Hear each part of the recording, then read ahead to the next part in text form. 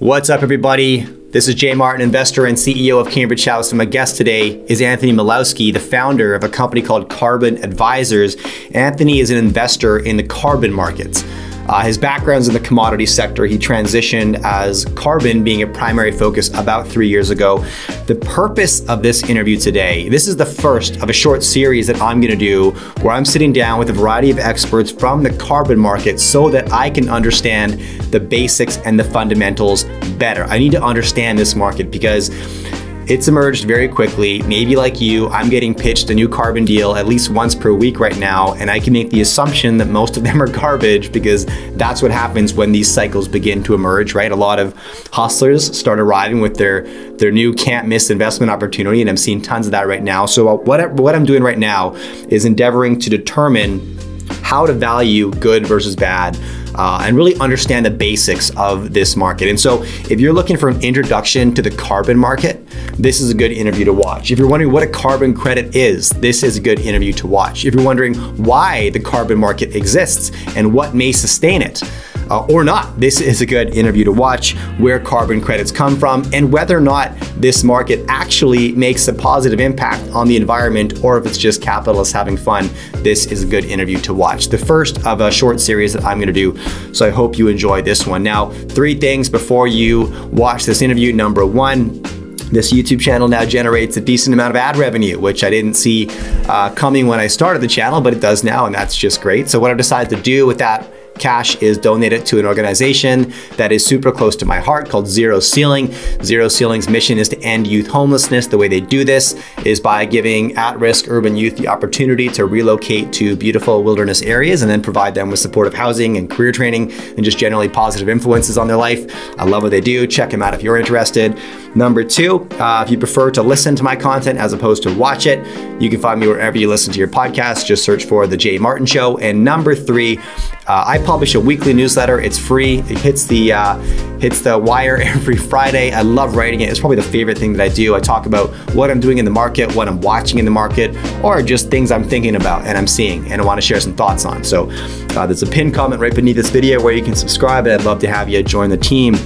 So here's my interview with Anthony Milewski. I hope you enjoyed as much as I did. This is Jay Martin. All right, what's up, guys? Jay Martin here, investor and CEO of Cambridge House, and I'm joined right now by Anthony Milewski, an investor, the founder of Carbon Advisors, and the chairman of Nickel 28. Anthony, it's great to meet you. Yeah, great to meet you, Jay. Thanks for having me on today. I'm looking forward to this, actually, because I feel like the carbon market is something I'm hearing about every day. I'm getting shown a new deal at least once per week, and I feel that most of the promoters who are showing me these deals don't know what they're talking about. And so I'm hoping today we can dive into some of the basics of the carbon market for my own benefit, and then many other things. So for anybody who's not familiar with yourself, though, and what you do, why don't we start there? How do you spend your time, Anthony? Yeah, so I started off my career at a hedge fund in New York, and then later at a private equity fund. And at some point, I decided, like all entrepreneurs, I wanted to do it myself. And the first 15 years, I was just investing in commodities ranging from copper and gold all the way to oil and cotton and carbon and everything else. And so, I kind of view myself as an investor focused on commodities. And in particular, for the last 7 or 8 years, I've been really focused on decarbonization and really a transition to a greener future. And that's meant cobalt, it's meant nickel.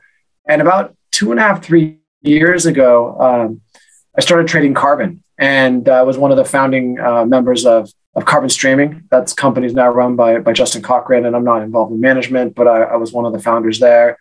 And then, started trading and maybe have one of the largest retail trading books in the voluntary markets, maybe even in the world.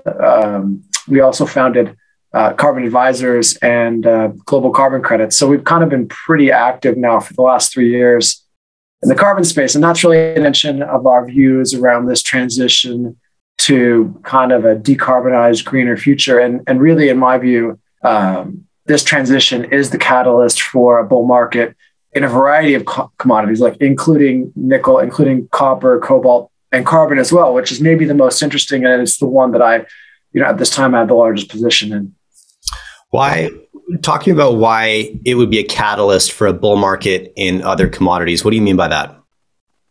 Look, all these technologies and all these changes that we're making to combustion engines or to the electric grid, they require metals. If you think about our electric grid, that is highly copper intensive. And in some parts of America, that is 100 years old or nearly 100 years old. And so, you've got to effectively rewire America, and not just America, but the world really. And that is massively copper intensive. If you want to talk about moving away from the combustion engine towards electric vehicles, notwithstanding, your views on batteries, this and that, it doesn't matter. All those batteries take lithium, they take nickel, they take cobalt. So this transition will have a very material impact on basic materials, and different ones in different ways, and of course in different time horizons. And I think that's important for retail investors to understand that these waves are going to kind of come, ebb, and flow, and they should be thinking about each particular metal in its own context. And what I mean by that is the supply and demand dynamics on the demand side might be similar, but on the supply side they might look really different. And so I think if you take a really high level, you got to be thinking about this transition. But as an investor, you can't say that a high tide's going to float all boats here, and you really need to look at each particular metal because there is that ability, of course, for supply side response that's going to be differentiated based on the particulars. Yeah, that's been the hardest part from my perspective, is differentiating between where the value is. Because if you look at, I've seen like mini hype cycles, and a lot of the metals that you just described, like lithium, for example, was, massively hyped a couple of years ago. Then we discovered that it's actually super abundant and maybe is not the best place for capital. I'd love to know your thoughts on that. And then, like cobalt, for example, maybe the opposite, right? Super critical metal utilized for batteries, turns out super tough to get, pretty much in a few locations that aren't easy to access.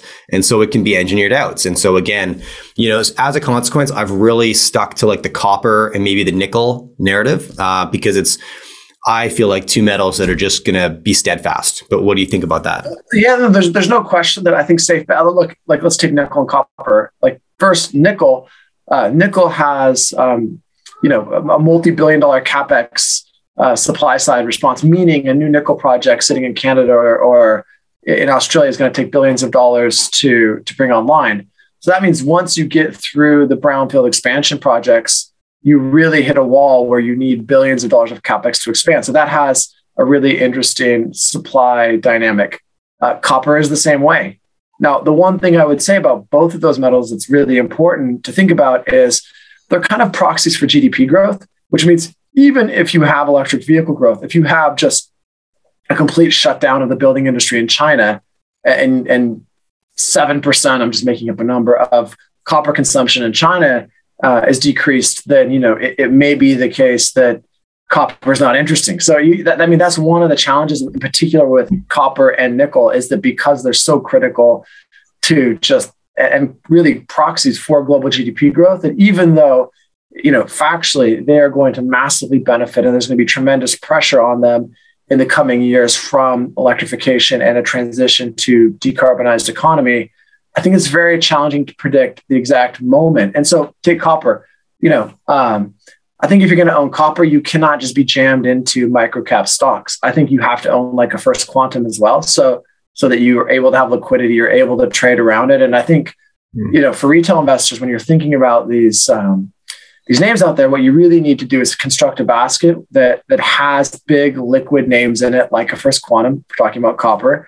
And then you go down through and you have more speculative names like a US copper or, a Nevada copper. I mean, these are very speculative, very risky, big reward, but you also need to layer in those First Quantums, which are also proxies for copper, but they're very liquid. And so, when I think about any particular metal, if I have a view on that metal, I never just buy a single name. Like, I just don't do that. If the driver, there are situations where you have a particular view about a company based on geology or something. That's different. Right. We're talking about macro investing in copper, for instance. I think it's critical for retail investors to put together a portfolio of different stages. Now, sure, your friend might get lucky and pick a microcap stock that goes up 10 times, whatever that happens. But if we're talking about investing sensibly in these names, it's really critical, I think, to layer in different stages, in that process. And that's particularly true, I think, of nickel and copper, just because they're proxies for this bigger global economy. Whereas if you take cobalt, fine, cobalt is linked to jet engines. But today the demand for batteries is so significant that that's a major driver. So cobalt has a little different dynamic, but for the big base metals, having that multi kind of layered approach, portfolio approach is really important.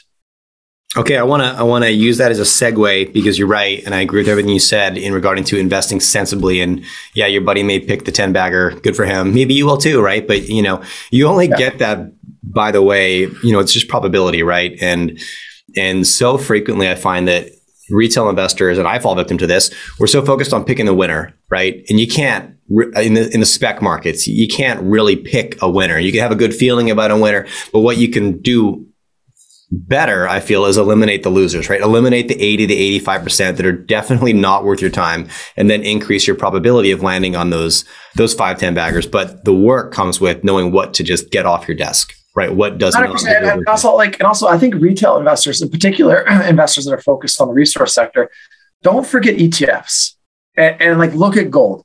Okay, there are a million gold companies out there, but you know what? I'll tell you personally, I own the GDXJ. Because I'm so busy, I'm focused on base metals, I'm focused on carbon. I don't have the kind of time to get into the details of all these gold companies. And so I own the GDXJ. And, too often people overlook that. But I can tell you, on the average, it is exceptionally challenging to beat the index. And so if you have a view around inflation and gold, if that's one of your views this year, which I think is going to be, and silver is going to be a popular view this year. Once again, you could pick some beaten down company, get it right and fine. But I think don't forget the value in an index like the GDXJ. Like there's tremendous value in it, and liquidity. The other thing here about, retail investors that I think you should always remember is liquidity is really important. And, there's value in liquidity, and being able to come in and out of the GDXJ every single day of the year, every single trading day, is a fact. Being able to get in and out of like a penny stock gold company, it's not always a fact. And I'm not saying, by the way, I invest in these, so let's be clear about that. But sure. What I am saying is sometimes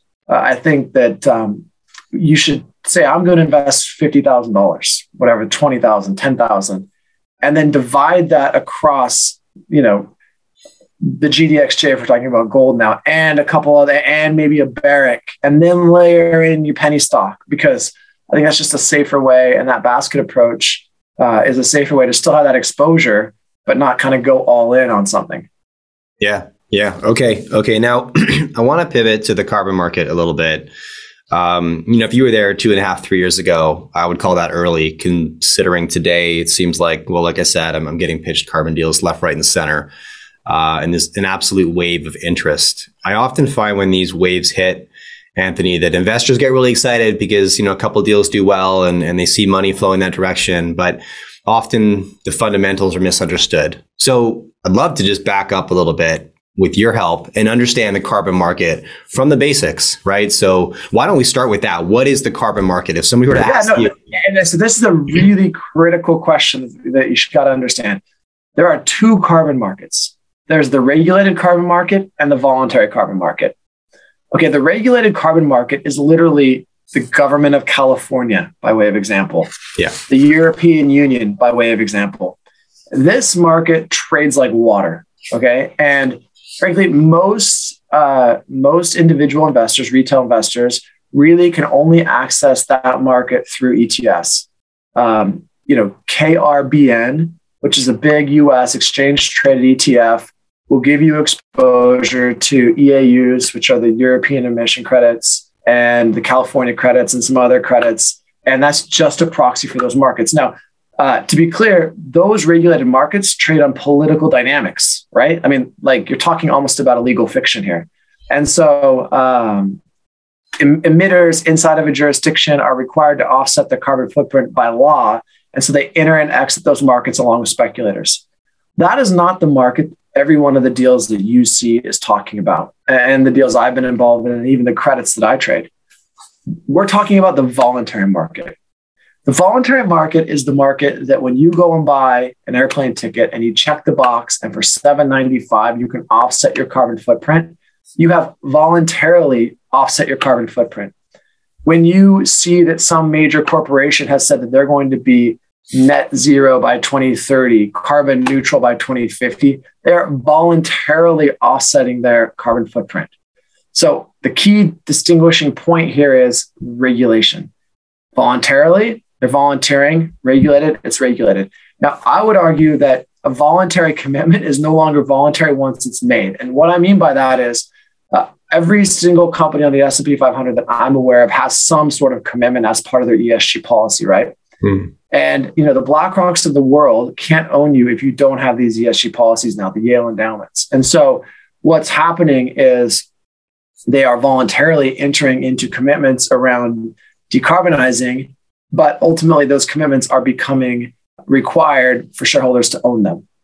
So those are two very different markets. So within the voluntary market, all of the deals you're seeing are addressing the voluntary market because there's no real need to address the regulated market. That trades like water. I mean, Morgan Stanley alone trades $50 to $100 million a day of regulated credits. That's just more, so if that market is not interesting to your investors, the deals that we're seeing are voluntary credits. So what exactly is a voluntary credit?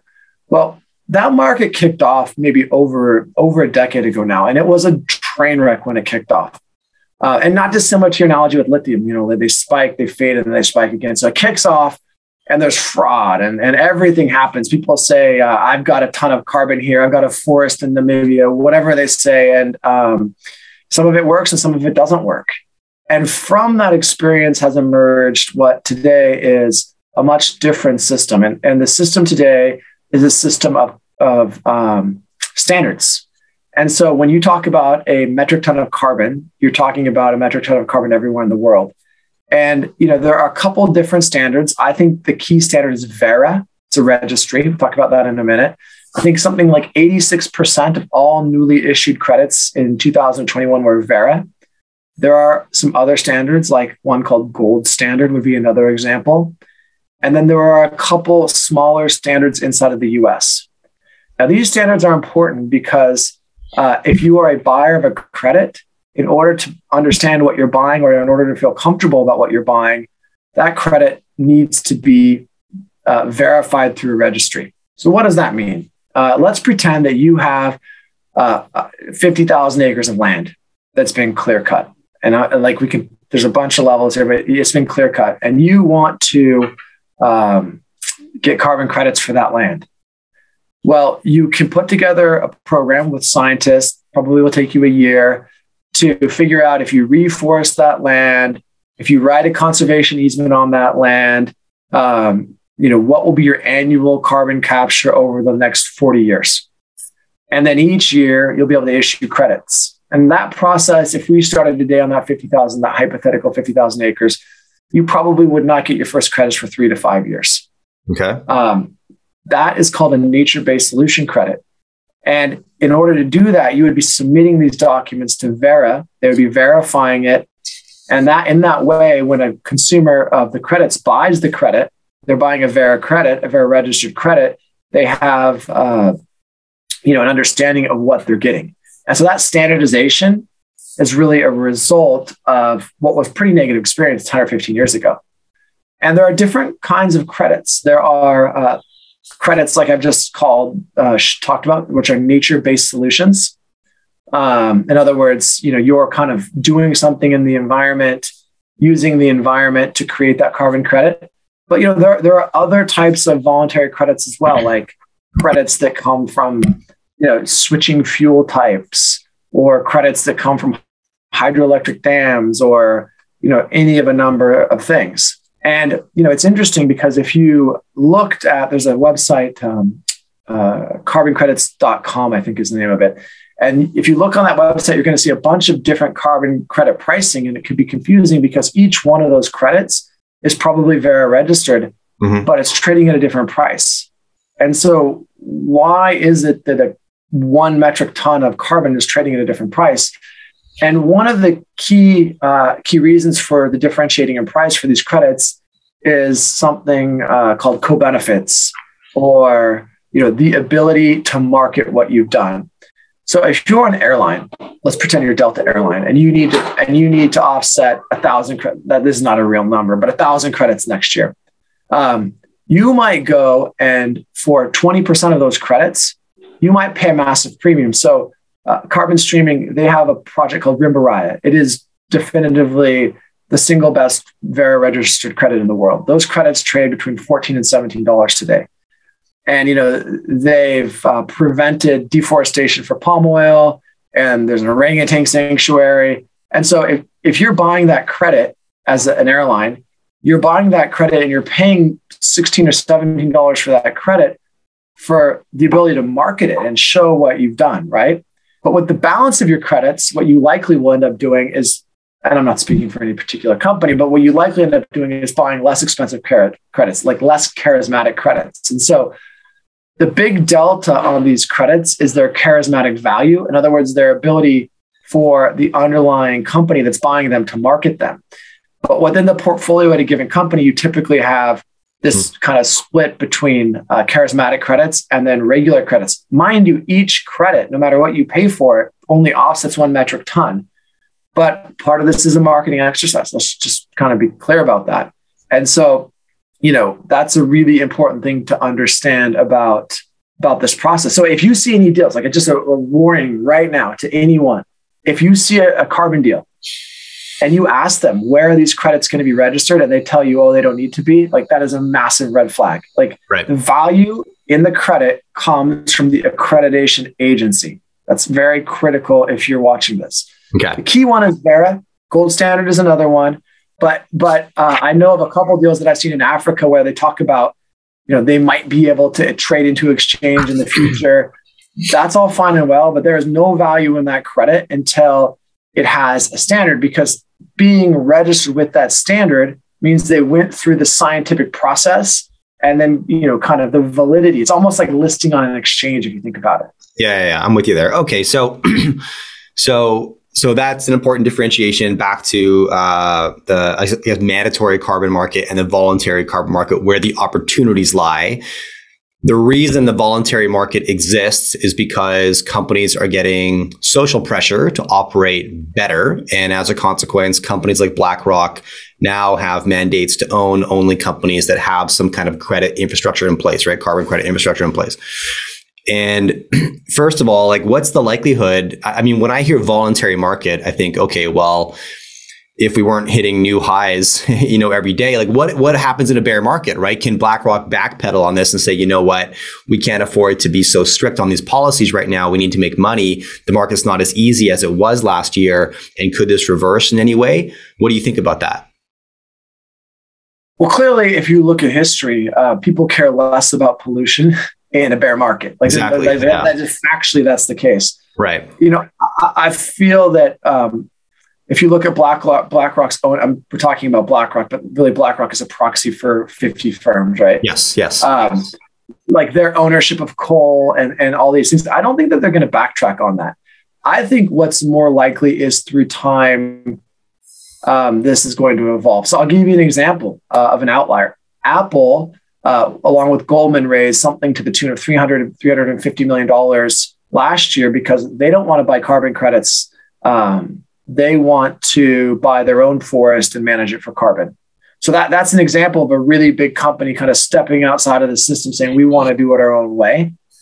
So I think through time, what you're going to see is different companies, and Microsoft has a really great white paper about this. You're going to see, different companies doing it really differently. But here is an important note for speculators and investors on this. So if you look at the price of regulated carbon in Europe right now, the EAU, it's trading at like 89, 90 euro. I don't know, 88 today. I don't have it on my screen right now. And if you look at the voluntary market for carbon, the best credit, the Rimbaraya credit, trades at somewhere like 16 or 17 bucks. But I would say the average price in the market is $8 right now. Okay. And if you think about this, no one really cared. Then everyone cares kind of starting a year ago. And you have no supply because there's a supply lag. It's just like a mine. Like there's kind of a 3 to 5 year supply lag here. And so you have, I think, tremendous pressure on the voluntary market in the coming 2 or 3 years. It's going to push that market up towards a convergence with the regulated market. And what's interesting is, I've read that if you were to meet all of the obligations, the voluntary obligations to offset carbon footprints today going forward, you would have to reforest all the arable land on the earth multiple times. Like, it's not happening. Let's just be clear. That's not happening. So what that means is mechanical carbon capture has to come into play.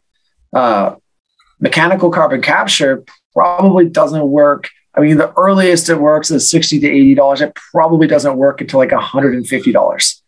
And I think what that tells us is that, you know, the carbon price still has quite a ways to go until it catches up to a point where it reaches kind of an equilibrium. Sorry, I didn't mean to cut you off. Okay. No, that's great. No, I definitely want to dig into that, what mechanical carbon capture is. Prior to that, I just want to back up a little bit. So for investors who are curious about how to do like basic diligence, the first question you should ask is who's verifying these credits. If a company's, you look into the deck and they're saying, this is our business model, right away, you can look at a Verra or a Gold Standard. But if there's some those are the two. I mean, honestly, if it's my money personally, like if I'm, and I can tell you I've written a lot of checks, even to some of the deals you're talking about, it has to be Verra or Gold Standard. Like, okay. And if they tell you anything else, like honestly, red flag, and I'm sure some hustler will tell you, some grifter will tell you why their thing works. But literally, that is the biggest red flag if they don't have it. And also, I would also be really interested in the team that's going to take, it's just like all these commodity deals. I would be really interested if I was the investor and asking, has that team ever taken a project through the verification process? Right? Like every dude in Vancouver is going to show up with a shell and $5 million in a carbon deal in 15 minutes. We know that's going to happen. Sure. They're all going to zero, except for 10% of them, right? Because these guys don't know what they're doing. I mean, this is a real thing. And you know, you need teams of people who have done it before. So my question for you, I was looking at deals, I'd evaluate them in that way. Yeah, well, that makes complete sense. And that's essentially what I wanted to get here. So my follow-up question is, and maybe you answer this, is yes, how hard is it to create a new carbon registry, right? And maybe that's why you said it has to be Verra or Gold Standard for you, but could some cowboy, you know, who regulates the registries? I guess. No, look, you and I could sit here right now and just say we just came up with the magic carbon registry. Like that. Okay, there it is. Yeah. Like, but is Delta Airlines going to buy from you? Is Goldman Sachs going to buy from you? No. Like, so remember, you know, the ultimate buyer of these credits, the corporates that are buying these credits are big institutions. And this is important. They have voluntarily submitted to the regime, which means they want to take exactly zero reputation risk. Does that make sense? Like if they buy a credit and like, they don't want to hurt their reputation, you know, so they're not taking any risks here. When they buy credits, they want to take no risks. They volunteered to do this. How stupid do you look if you volunteer to do something, then you buy some scam credit? Like that's a bad program if you're Coca-Cola, right? So the buyers of these credits are exceptionally conservative. And I would also think about this when you're looking at what deals you want to back and not back. Yeah.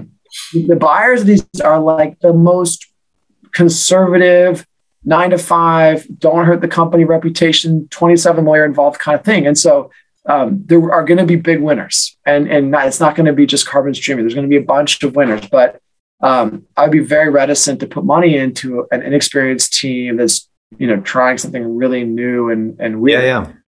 No, but okay, that gives me the clarity I need, because what I want to provide my audience is how do you get to the no real quick, right? And so once again, if XYZ company shows up with their new registry that you haven't heard of yet, but trust me, these are verified anyway, we covered that. So I appreciate that. Now I want to get the other thing, you know, if someone comes to you, the other thing is time. Okay. So, you know, it's just like the guy that shows up and says, I'm going to build this mine in 2 years. Don't worry about permitting. You know, we've all heard that story, right? Okay. It takes time to get these credits verified. And remember, like, just because they're verified doesn't mean you get them. So if you plant a tree, like you don't get those credits like the day the tree is planted, right? So, and I'm using reforestation, but there's other types of credits. You know, you got to understand, like, if you start today, if someone comes to you with a pitch deck today with a dream and a vision, like they're probably not getting credits for 3 to 5 years. And that's just now, of course, there could be nuance. They could be investing in an advanced project, but I'm just warning people that that verification project it's backlogged right now. There's a lot of projects in the pipeline, and they're like, if you think about Verra and Gold Standard, they're basically a reputation. The whole thing is predicated on their reputation, which means they are exceptionally conservative. So where I'm going with this is, if you're looking at a deck, think about those timelines and really question them, and just add 100%, add double whatever they're telling you in terms of like delivery of credits. Because like that it's really important point. Otherwise, they might get the credits. It just might take them 3 or 4 years. Nothing wrong with that, but it might matter for the market performance and the share performance. Okay. I appreciate all that. Now, another thing you talked about was the charismatic value of credits, which, again, like it kind of raises my spidey senses a little bit because it seems very ambiguous, right? Like, but it is what it is. So let's dive into this a little bit. The price, if I heard you right, the price is determined by the charismatic value, being the marketability, right? That's what the premium. The premium is so the credit. Like, just if you look on the average right now, a carbon credit is trading for around $8. Okay, sure.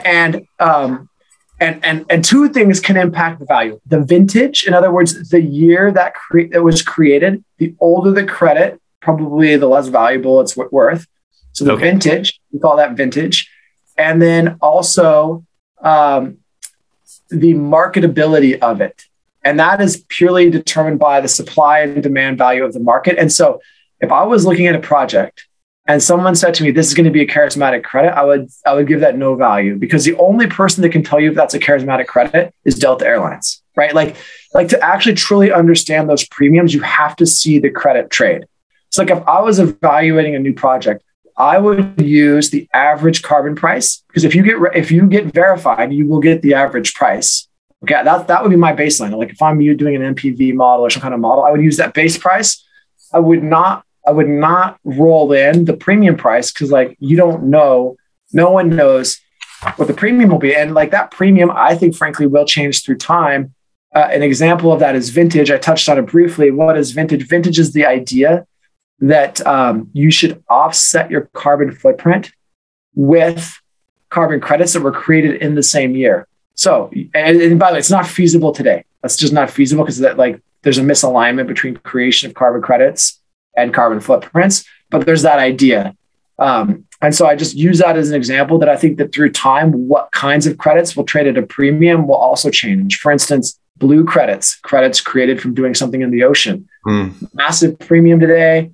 If you can even get them, what will happen through time, who knows? So when you are evaluating a project as a retail investor, I think you should 100% just use the average carbon price and think about that premium as a potential, but don't get hustled on it, because that House Street guy has no idea. He just heard about carbon 6 weeks ago for the first time.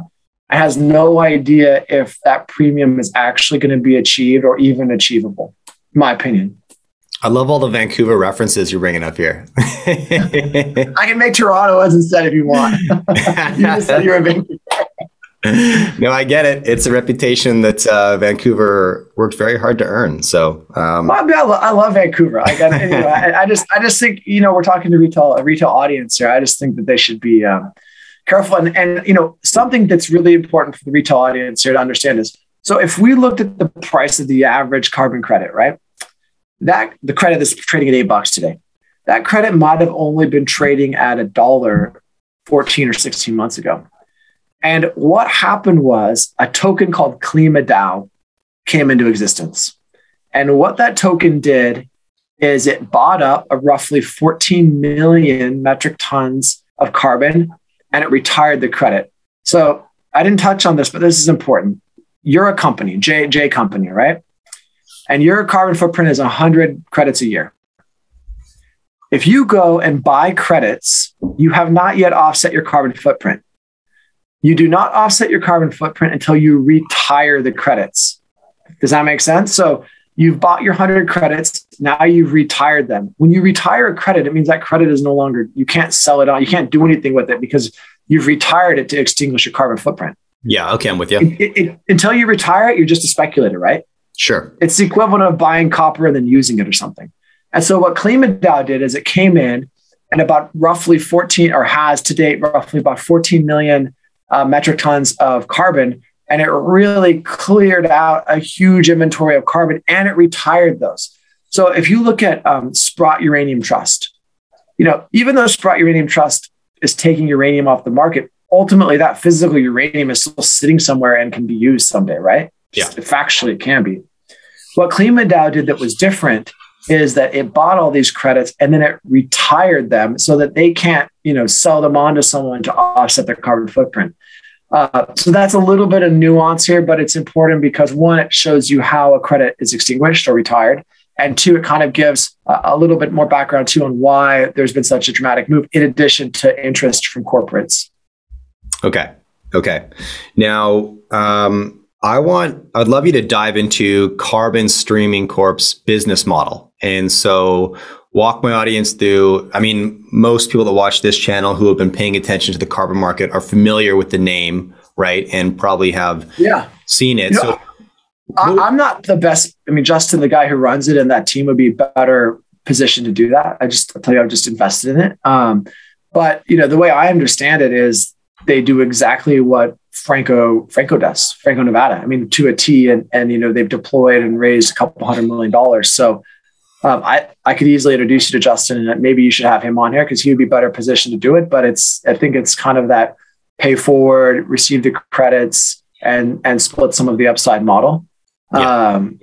So I think it'd be better to get them on here to really walk through it. But that's the basic model. Okay. Yeah, no, and I definitely take you up on that intro for sure. Love to have Justin on. So talk to me about global carbon credits. Yeah. So I think, what we're doing, we've raised about $50 or $60 million, and we're creating what would be called like the Sprott Uranium Trust. Maybe we should be called the Carbon Uranium Trust. What we've done is just bought a huge basket of carbon credits, and, you can have and we'll be public trading on the NEO in another 4 or 5 weeks. There's going to be a ton of names out there. And, I like to have beta. In other words, if the whole space moves, I like to have some names that move. And so my idea is a high tide's going to float all boats. As we trade at a premium, we'll buy more credits and it'll help the price of carbon. And I think it'll help all the names in the space. And so, I think that we'll be an ally of every single one of these companies out there because all we're doing is just buying credits and holding them. And we've bought a pretty significant amount, maybe even one of the larger holders in the world at this point. And, we'll be public on the NEO, hopefully in the next quarter or so. And that will be, I think, a name for retail investors to hold and, be part of the basket, right? So, if you think about Justin over at Carbon Streaming, he is trying to be the smartest guy in the room, figuring out these premiums, which they've been successful doing. And, he's achieving these huge prices for his credits. That's fine. And we could talk about a handful of other deals out there too, where they're doing different things around reforestation and what have you. That's not the game here. The game here is literally to buy the stock and express a view around the move of the average carbon price. And so, I think it'll be a great tool in a basket or in a portfolio for people who are interested in the carbon space. So walk me through the details a little bit. So you buy the credits, hold them, and then what? And then it trades. It's going to trade on an MPV. It's going to look just exactly like the Sprott Uranium Trust. Okay. Now, who do you buy the credits? Who are you going to buy the credits from? Well, look, I started buying and selling credits, a couple of years ago. PA. Like one of my greatest trades I've ever had. PA was buying these credits a couple of years ago. But in that process, I've made relationships with all the various brokers and dealers of these credits. And, keep in mind, we're only buying Vera credits and some gold standard credits such that, if you're a retail investor and you're sitting here right now saying, I want to invest in carbon, right now, to my knowledge, there's really only one public name, and that's Carbon Streaming. I think Base Carbon is public in the next couple quarters. And I know there's like 10 other ones, but all of those, you're ultimately putting your trust in a management team to execute a business plan. And I can tell you, once you start getting into most of these guys' business plans, like they don't know what they're doing because they've never done it before. Now that's fine, because that's how you get a 10 bagger somewhere in there. But what this product is ultimately meant to do is allow you to speculate specifically on the price of carbon moving. So there's no business plan other than owning carbon credits, which you can't do. If I say, Jay, hey, go buy a carbon credit, like good luck, right? And then even better luck if you manage to buy one, good luck selling it. And so this is going to be an exchange traded product that will allow a retail investor to speculate long and short. So it's a proxy to own the price of carbon credits, correct? 100%. 100%. And, people will outperform, right? Like there will be names where they will do something special and they're going to outperform everyone. But it kind of comes back to my philosophy of investing, which is, you should own the GDXJ as well as some specific names. You should own the First Quantum as well as some specific copper names and so on. So I think that's, it kind of just matches philosophically how I think about the space where a lot of stuff can go wrong. Okay. Now, stepping back from the investment opportunity and talking about, I guess, the bigger picture, if you want to call it that, does the existence of this market and the trading of carbon credits, does it actually make an environmental impact? Does it reduce emissions, in your opinion? Or is this just a market? Okay, so the idea, the basic idea, of course, is that as carbon gets more and more expensive, the emitter will change their behavior because it'll become too expensive to have that behavior. I mean, like it's a tax, right? So that's the basic idea. So in so much as you believe that as carbon becomes more and more expensive, people will change their behaviors, which I think is the case. Fundamentally, nature-based solutions do change. I mean, if you reforest 100,000 acres, like you reforested it, that's called additionality, which is important for these credits. You're doing something additional. Like just as a side note, if someone shows up and they've got 100,000 acres of forested land and it's government crown land that can never be cut, you can't write credits on that because it can't be cut down, right? Okay. However, if you showed up with 100,000 acres of forest land that could be cut down, you could write credits on that. There's a little nuance there. So my point is, there's no question that that reforestation, avoiding deforestation, some of the green stuff around mangroves, there's no question that that's helping the environment. And this is all just a transition, right? Like this is just a segue into something different 20 or 30 years from now, because you can't just decarbonize, right? So I think that this is a transition period here, 20, 30 years. Okay. And it's a way of taxing that transition.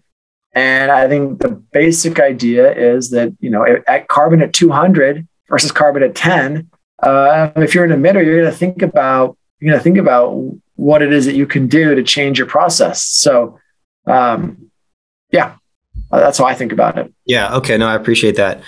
Now, I want to get into the various types of carbon credits, just because I'm curious. You mentioned nature-based solutions.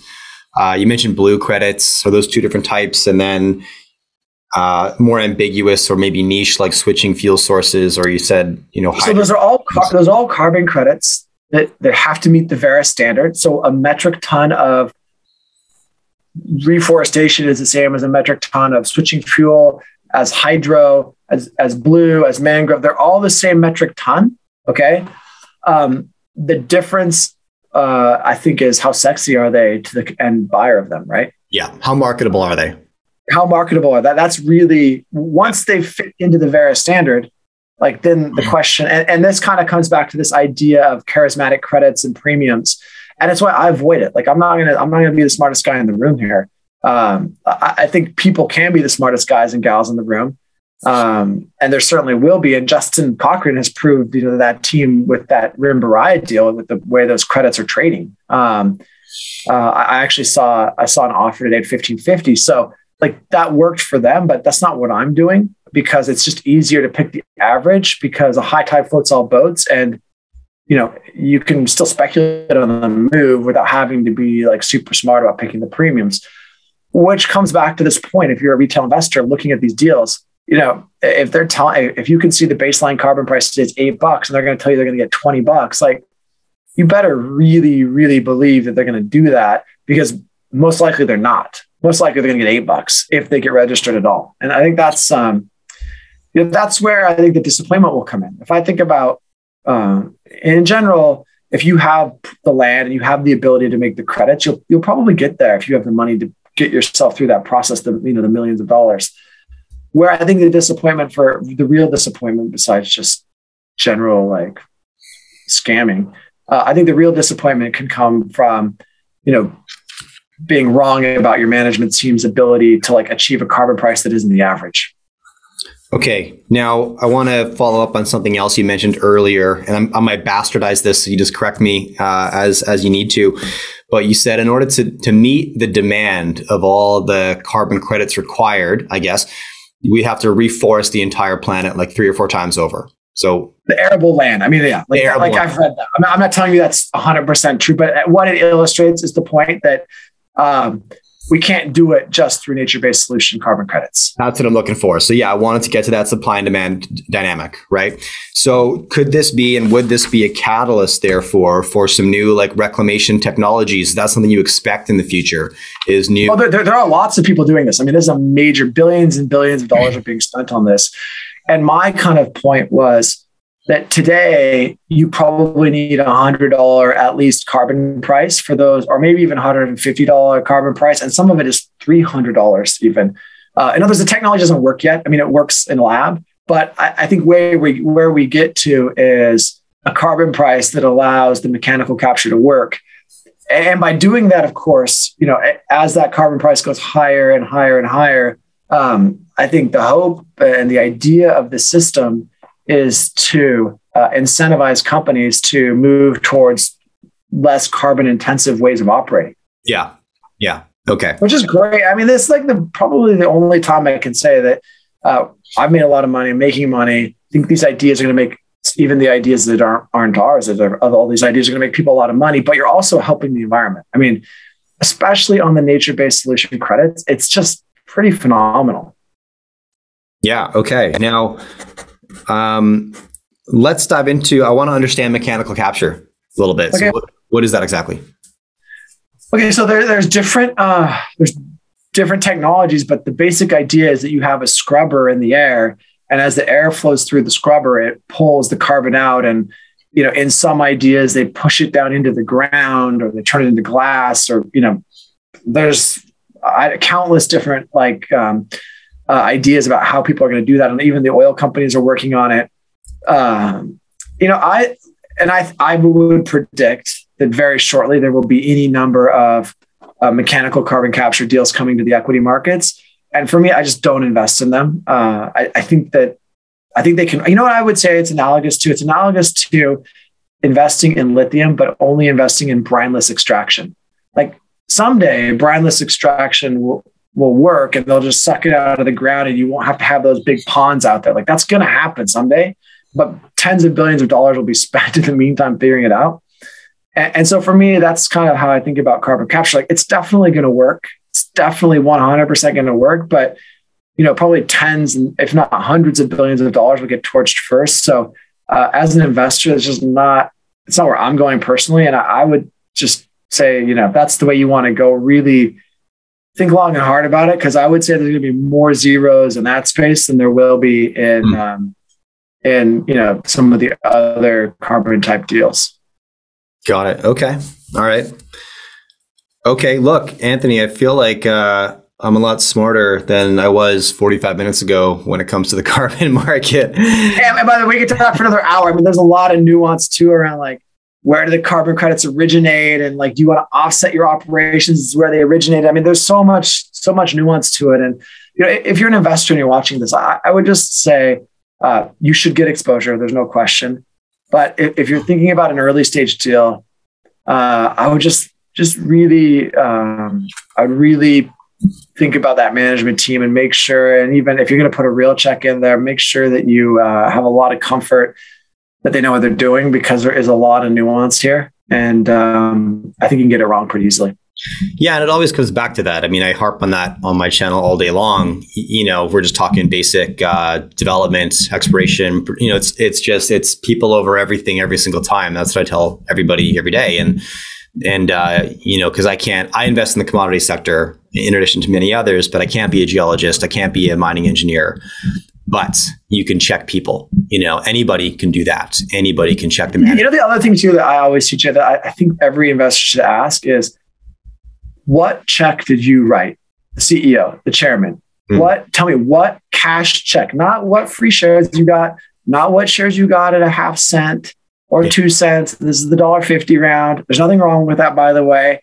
But to me, like you have some promoter at your door, and you know that the guys are 20 or 30 million bucks because you can just see from his. And he says, "Oh, I got a couple $1 million of stock." It's like, well, yeah, because you did it at a nickel and you pumped it up. But I would just say, for all names, but in particular this, I would just say, hey, like, what was your check? Like, what check did you cash right? You know, and for me, you know, that would be really helpful to know that this guy who's worth $30 million, I'm making up a number, you know, wrote $1 million check, right? But if he's worth $30 million and he got $100,000 a cheap stock that are worth $2 million right now, like, does that guy really care? Like, what, you know? So I think that's actual outlay of money, real money, I think is a pretty important thing. And then the other one is, are you the person pitching it to you? Are you participating in this round? How much? Yeah. I think those for me are really important questions. Well, yeah, 100%. And that's just a golden rule in general. Absolutely. You should always find out. And just recently, actually, I was being pitched on a private tech deal by a first-time entrepreneur who's very, very bright, and I had a lot of confidence in. And we were going over the terms, and my question for him was, how much have you raised from friends and family? And his response was, well, you know, it's kind of uncomfortable asking friends and family for money. And so, well, if you don't want to be uncomfortable, why the fuck are you being, don't be an entrepreneur, just don't do it. Exactly. Why are you asking me then? Okay, look, Anthony, this has been fascinating. We covered the big themes that I wanted to. And so where should people go? They want to learn more about you or about the market. Where would you point them? Me personally, I'm on Twitter. I'm pretty active on Twitter. I think that's the best place. If you Google my name and Carbon, I've written some kind of just, you can find it. It's all kind of free out there. I've written some basics, but you can DM me, on Twitter as well. Always happy to talk about the market and the development of the market. So I think that's pretty easy. Okay. And it's _Milewski on Twitter. That'll be in the description. I don't even know what my name is. I'm pulling up my Twitter right now. Sorry. That's what I got in my prep sheet here, but you tell me if that's wrong. No, it probably is right. I don't even know. Fine. Certainly, if you Google my name and Twitter, like it comes up. So, oh yeah, _Milewski. Okay, so you knew. All right. That's excellent. I love it. All right, brother. Well, look, it was a pleasure chatting. I'd love to do this again. And because thanks. Anytime we get on, this market is changing so quickly that talking it in 4 or 5 months, and it'd probably be a different conversation. Yeah, part 2 is probably a great idea. All right, thanks for your time. I appreciate it. Thanks a lot, Jay. I really appreciate it, bud. Okay guys, 3 last things. First, if you enjoy my interviews and would like a bit more, you can subscribe to my Friday newsletter. It's free, and the comment to subscribe is right beneath this video in that pinned comment. In this newsletter, I share my key lessons learned, takeaways, and any actions that I might be taking in the market as a consequence of what I've learned on the show. Second, when I started a YouTube channel, I never anticipated generating any advertising revenue. But coincidentally, I do now, which is awesome. And so what I've decided to do is donate this to an organization that is very close to my heart called Zero Ceiling. Their mission is to end youth homelessness. The way they do this is by providing young people experiencing homelessness with supportive housing, employment, professional support, life skills, and outdoor adventure. Because often young people in urban centers with no resources will never get the opportunity to experience wild places, nature that can be so transformational, and absolutely was for me. Third, if you prefer to listen to my content, you can now find us wherever you listen to podcasts. Just search for The Jay Martin Show.